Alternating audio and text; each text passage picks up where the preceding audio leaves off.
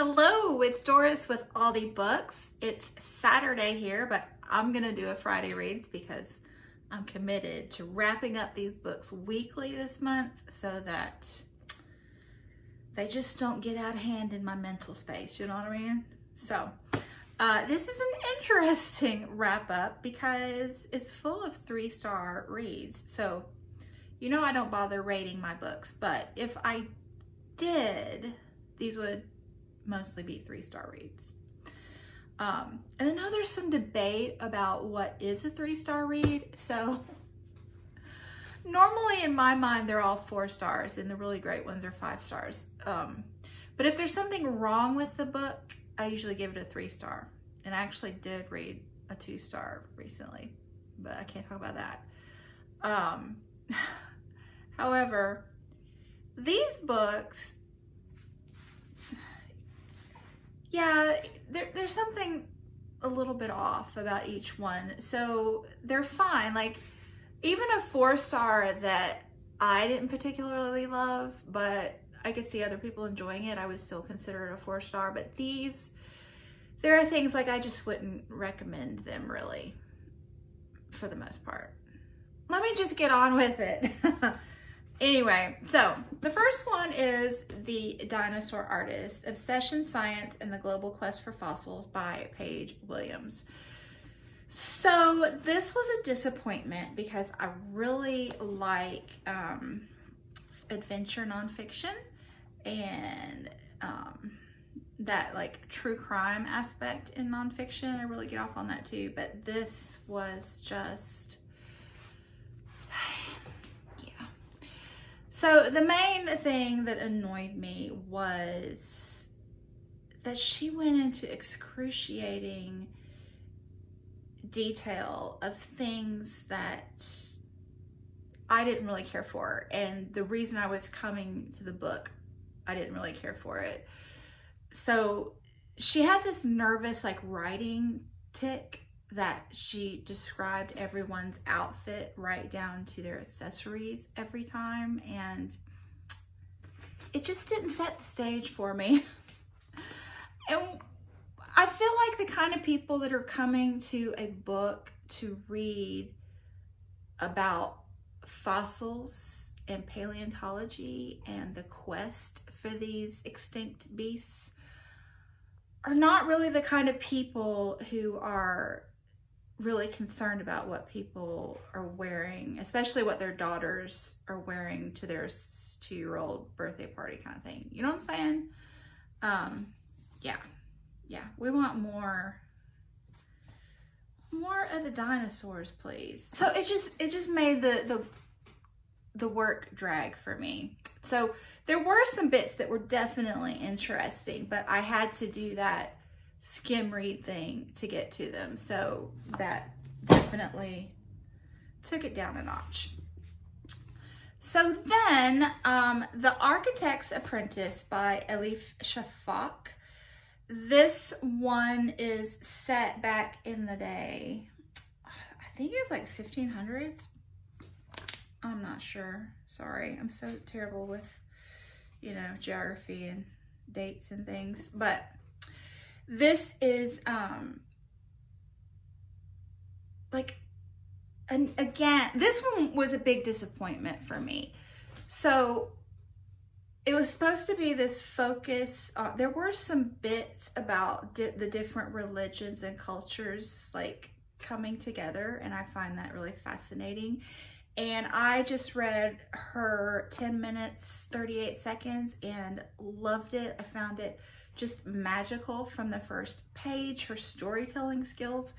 So I expected Elif Shafak to be a new favorite author, and I think she still can be, but this book just, it bored me, and I don't know why. It's about a boy, I think from India, who ends up in Istanbul and caring for this elephant who is going to the Sultan.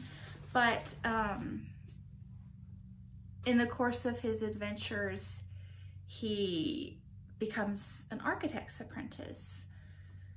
So I mean, it definitely should have been a book that interested me, but it never did. It just, again, I got to the point halfway through where I was just like, I think I was listening to it on audio and I turned it up to double speed so that I could just get through it, because, I mean, I wanted to finish, but I just, yeah.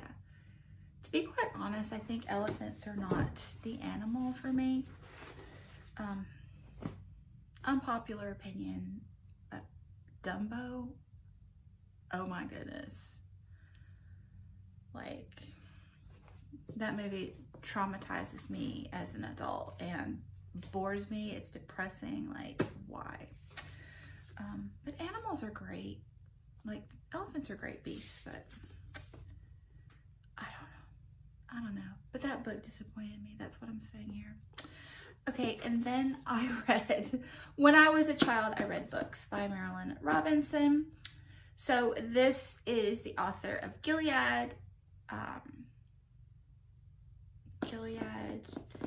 and Lila, and what was the third one?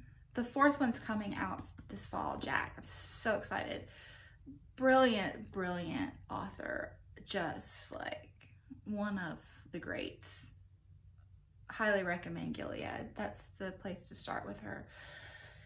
This book is an essay collection, and it's kind of written as the intersection between religious thoughts and politics in the current time, society. It is really high level thinking. So this is probably one of the more advanced texts that I have read since being on BookTube, quite honestly, which I wasn't expecting based on the title. But yeah, it was really good, but it was something that I'm gonna need to read again to really absorb it all. You know, kind of one of those that you read through it and you pick up the themes and some shining moments of inspiration, but you need to read it again to really do a deep dive, that kind of work. And then I just finished Song of the Crimson Flower by Julie C. Dow. I kind of thought that this was going to be fantasy, a YA fantasy. And I guess it sort of was, but it was more of kind of a Chinese folk tale. So just really, just a straight story with a little bit of magical realism. There's a river witch, so that kind of thing. I really enjoyed it. It was sweet. If you've heard of the Poppy Wars, it's a similar theme, but this one is so much more genteel, so suitable for a younger reader or one who doesn't like all of that hard-hitting stuff. So yeah, you've got a boy and a girl and a lover's triangle, the river witch, as I mentioned, an evil queen in the far-off Gray City, groups coming together to fight against her tyranny, kind of thing. And the poppies, we all know what that means. I thought it was going to be fantasy because I read her first duology that I really loved. And this one actually read like it might have been her first novel and got published after the other two were successful, if you see where I'm going here. It just read as very amateurish and overly sweet. So simple, very simple, which was fine. I was listening to this one on audio as we were visiting the different state parks. So it actually was the perfect book for the moment that I could kind of listen to and not have to focus on too much as I was driving, and it was entertaining enough, but you know, it was a very much a younger read. And that's it, but that's pretty good for a week, I think. Right now, things are on the uphill trajectory. I am well, I'm reading Courtney Milan's, the next one in her series, the Brothers Sinister series. And unfortunately, these two main characters do not yet have any chemistry whatsoever. Luckily, there's a younger sister, and she's met a man from India who's studying at one of those local prestigious universities in the UK. And they have like instant chemistry, so there's that. There's that one. And then I am reading The Orchid Thief, A True Story of Beauty and Obsession by Susan Orlean. I'm buddy reading this with Heidi, and it is pairing with Song of Crimson Flower for my summer school readathon, the nonfiction fiction pairing. And this is fabulous. I've heard so many people recommend this over the last 2 or 3 years, and it's living up to the hype and living up to my expectations. This is a man who is, you know, going to court for illegally taking orchids from the national forest in Florida, South Florida. And so some of his prior adventures and a look back into the history of the orchids in society and a little bit of the biology of the orchids. And you know, this is what I love and the kind of story I wanted when I picked this one up. So very much satisfied with this one, and I will keep you posted. And then this morning I have barely started Our Women on the Ground, Essays by Arab Women Reporting from the Arab World. This has a foreword by Christiana Mampour and edited by Zara Hunkier.